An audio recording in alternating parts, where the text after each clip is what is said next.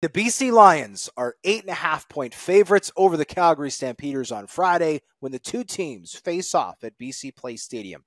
Calgary can clinch a playoff spot with a win and a Saskatchewan loss, while a BC victory would force Winnipeg to win at least one of their two remaining games to clinch first in the West Division. Which team will get it done? I think this has to be the Lions, right? If it was a stronger opponent, I might have doubts, but BC proved last week against Hamilton that they still have the fire. They still have the ability to beat top opponents, and Calgary is not a top opponent. So they're going to come out here with a little less to play for, but still stake in the game. Vernon Adams Jr., I think, is going to play despite the knee injury. But even if he wasn't, Dane Evans is more than enough to beat the lowly Stampeders. I think this is going to put the playoff race into the hands of the Saskatchewan Roughriders once again.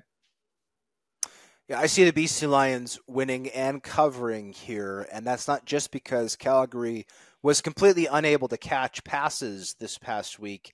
I just think the BC Lions are a motivated team. I think they have a big chip on their shoulder. From that loss a couple weeks ago to Winnipeg, this team does not want to miss any opportunity to finish first in the West. Yes, their chances of finishing first are very small.